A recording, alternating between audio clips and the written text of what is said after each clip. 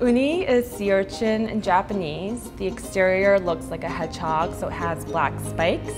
Inside the shell, there are 5 pieces, orange, yellow-like pieces that are the gonads. And the gonads are the sexual reproductive organs of the uni. It may sound very strange, but they're absolutely delicious. So uni definitely is umami to me. Umami is used a lot in Japanese cuisine, also in Italian cuisine. It's just that sixth sense that really describes a very delicious ingredient. So uni actually is 99.9% wild, so it's very hard to harvest. For that reason, it is very hard to catch and it's a lot of manual work. I love it so much.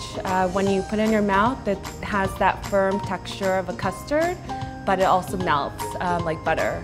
So it really is the butter of the sea.